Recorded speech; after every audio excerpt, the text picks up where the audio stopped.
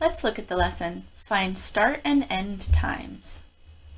The problem says, last night Mason had a dinner date that took 1 hour and 30 minutes.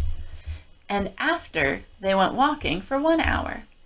If Mason got home at 10:30, what time was his dinner date? So we know the end time was 10:30. That was the time that he got home. So 10:30.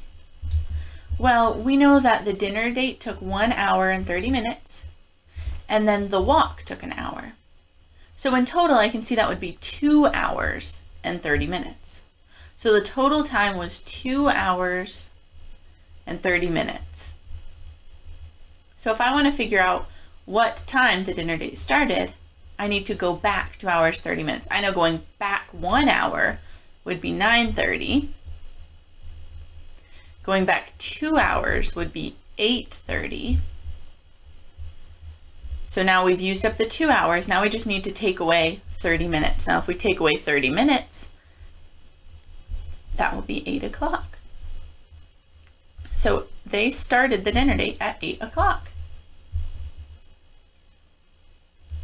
Michaela has to write an essay for school and has spent 30 minutes on it so far. She then spent 1 hour watching cat videos on the internet until 5:30. What time did Michaela start writing her essay? Well, I know she spent 30 minutes on it, then watched cat videos for 1 hour. So that's a total of 1 hour and 30 minutes. So if we start at 5:30 and we go back 1 hour, it'll be 4:30. We've already taken care of the hour. Now we need to go back 30 minutes. And if we go back 30 minutes, it will be 4. So 4 o'clock is when she started. Nick goes for a run but forgets to check the time when he left. But he knows that he ran for 2 hours and jogged for 1 hour. If he gets back home at 10:30, what time did he start his run? Well, that's a total of 3 hours of being out running for 2 hours and jogging for 1 hour. So that's 3 hours total. If it was 10:30 when he got home, and we know that he spent 3 hours out, we could subtract 3 from 10. What is 10 minus 3? Yeah, 7. So it was 7:30. The minutes did not change, but the hours did because we need to take 3 hours away to go back 3 hours to find out what time he left. So 7:30. After waking up on Saturday morning, Gabriel had to do chores for 2 hours. After chores, he took the opportunity to play his bass for 1 hour. If Gabriel was done playing bass by 12, what time did he wake up?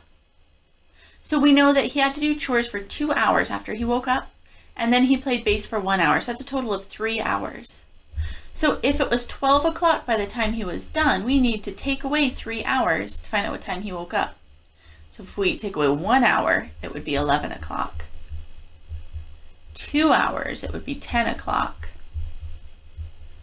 3 hours, it would be 9 o'clock. So he must have woken up at 9 o'clock.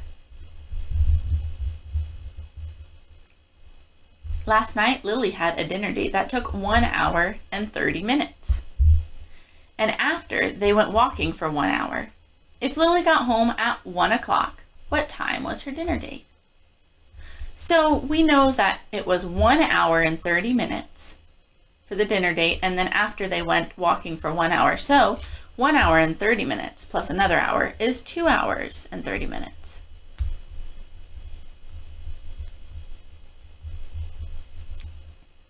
If she got home at 1 o'clock, let's see, we need to go back 2 hours. So back 1 hour would be 12. Back 2 hours would be 11. And now we're done with the hours, but now we need to go back 30 minutes. So 11 o'clock minus 30 minutes would be 10:30. So it must have started at 10:30. Luke started cleaning at 8:30 and spent 30 minutes in the bathroom and 30 minutes in the kitchen. What time was he done cleaning? So he started cleaning at 8:30 and then he spent 30 minutes in the bathroom and 30 minutes in the kitchen. So we need to add 30 minutes that he spent cleaning the bathroom. So plus 30 minutes would be from 8:30, that would be 9 o'clock. And then he spent another 30 minutes in the kitchen, so we're going to add another 30 minutes. So that's 9:30. What time was he done cleaning? 9:30.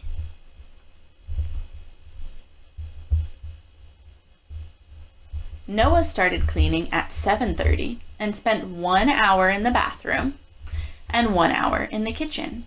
What time was he done cleaning? So he started at 7:30 and he spent 1 hour in the bathroom. So if we add an hour, that's 8:30. And 1 hour in the kitchen. So if we add another hour, that's 9:30. So he was done cleaning at 9:30. During school, there is 1 hour of scheduled exercise and 30 minutes of scheduled nap time after that. If exercise time starts at 4, what time will nap time be done? All right, so we know that if the exercise starts at 4, exercise will go on for an hour and then there will be a 30-minute nap. So if we have 4 o'clock, and then an hour later after exercise, it would be 5 o'clock. And then they nap for 30 minutes, we would add 30 more minutes. So from 5 to 5:30. So 5:30 is what time nap will be done. A meeting starts at 9:30 and is scheduled to discuss zombie rights for 30 minutes and disease control for 1 hour and 30 minutes. What time will the meeting be done? Well, I know that 30 minutes plus 30 minutes is 1 hour. So that's like 1 hour and 1 hour, which would be 2 hours. So if we have 9:30 and we add 2 more hours, let's count on 9:30, 10:30, 11:30. So it would be 11:30 because it is just 2 hours later. At a math conference that starts at 8:30, they have scheduled 1 hour and 30 minutes for a lecture on prime numbers and 1 hour and 30 minutes for building fractal sculptures. What time will the conference be done for the day? Well, I know that I can add these times together. So 30 minutes plus 30 minutes is an hour plus 2 more hours because each of these are 1 hour and 30 minutes. So if we have 1 hour plus 1 hour, that's 2 hours. And then both these 30 minutes combine to make another hour. So that is a total of 3 hours. So if we start at 8:30 and we count on 3 hours, so 8:30, 9:30, 10:30, 11:30. So it would be 11:30.